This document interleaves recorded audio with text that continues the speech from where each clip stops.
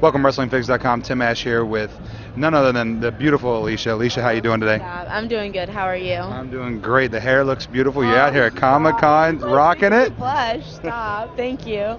So the fans came out in droves to see you and Cody today. I mean, that's got to be exciting, especially for Comic-Con. Yeah, that was very awesome. And there are actually a lot more fans than we had thought. So thank you guys for all your support. It's been such an experience. This is my first year at Comic-Con, so. Me too. Really? Yes. Okay, so that's why we're both not dressed up. But next year, I'm gonna have a crazy costume. Hopefully. Who do you want to be?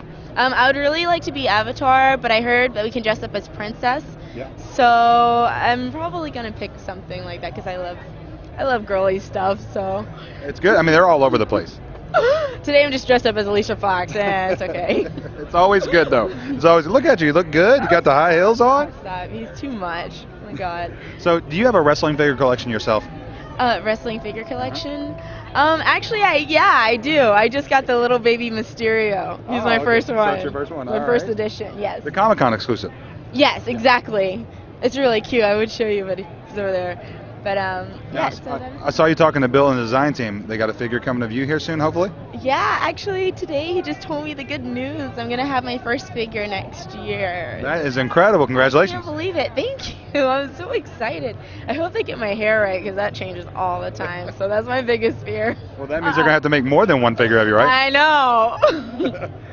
So you've seen some of the figures here. Out of all the figures that you've seen, which one's your favorite?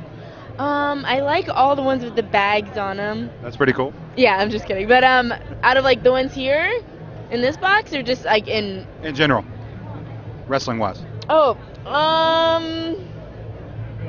let's see. I like the figures that are like more gimmick like more like special, like you know, like up here it has like the more detailed costumes and like funny stuff. I saw one of Ricky Steamboat, and he had like the big feather. Right up there, yeah. Right up here in the middle. Yeah, that's actually one of my favorites. Yep. I really like that one a lot, and I think this one's really cool. The Macho Man one looks cool too. Where is Macho? He's over there. Oh yeah, he looks great. Yeah. And there's another one. That one. Yeah, I like them all. Yeah, I like any of them that have like cool outfits because I'm very big into clothes and fashion, so I love it. Now you started out not too long ago. Yeah. Who was your inspiration to get into wrestling? I've had a lot of really great influences, but I think my favorite, or can I say like the girls that I met along the way? Oh yeah. Like, I would have to say like all our veteran divas that here past, and you know even the ones upcoming. Like they've really influenced myself, like to be better and to like really learn and character Alicia Fox because I didn't come from a wrestling background.